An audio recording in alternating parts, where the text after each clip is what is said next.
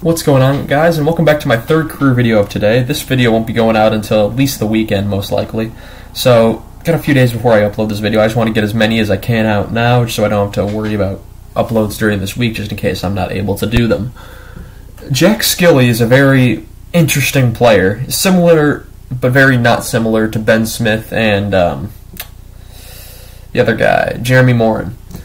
Both of those guys weren't as high picks as Jack Skille. Jack Skille is a 2005 first-round pick, 7th overall. There are high expectations for Skille.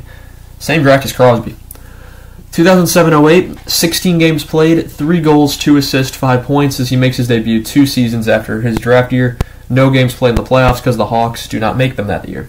2008-2009, 8 games played, 1 goal, no assist, 1 point.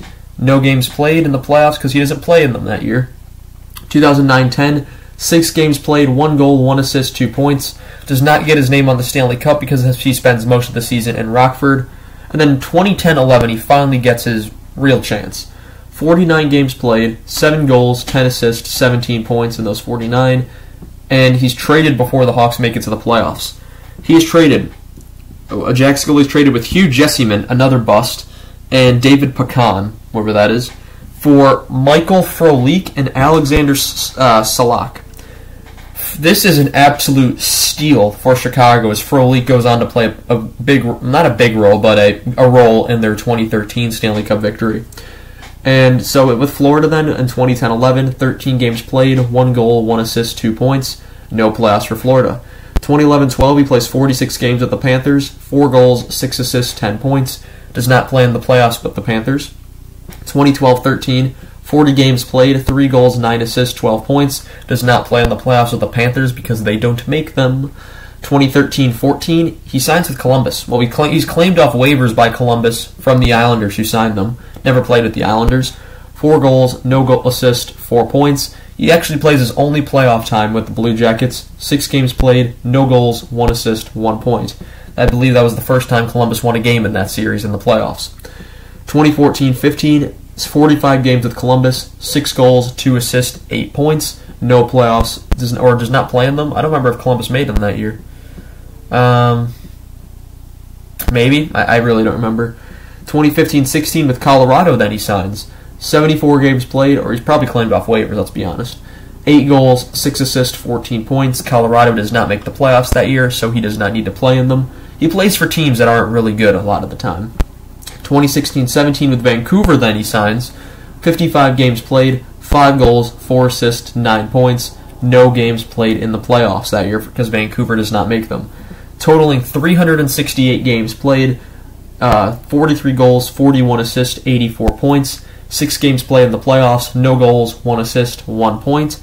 He does have some international awards. At the World Junior Championships under 18 tournament, he wins gold in 2005. In the same tournament, he wins silver in 2004. In the World Juniors, he wins bronze in 2007. So he got some international, got a bronze, silver, and gold. Never gets his name close to the Stanley Cup. I guess you can say 2010 was close, but he only played 6 games, which is not enough to qualify, and no get time played in the playoffs. Traveled around a lot, was on waivers a lot, and then ended up out of the league in about a decade. So I know he played in Norway, he played in some other places as well. I can't recall. I just looked at the article, but oh well. So yeah, Jack Skille, one of the big busts that Chicago had, and if some of these guys landed, you already have Taves and Kane. If guys like Barker and Skille and Kyle Beach is a completely different scenario. I'm not going to get into that now. He could have probably been a dynamic forward if the things that happened to him did not happen. But Skille specifically, Barker wasn't even that bad. I feel like they just kind of gave up on him because he was supposed to be more. But Skille specifically stands out of this era as just the biggest bust that the Hawks had. So yeah, I want to thank you guys so much for watching this short career video. One of these short ones I wanted to get through because I've done 2 long ones today. Might as well do a short one. See if I make any more. If I'm wearing the same outfit, that's how you know. Thank you guys so much for watching, and I shall see you guys in the next one. Goodbye.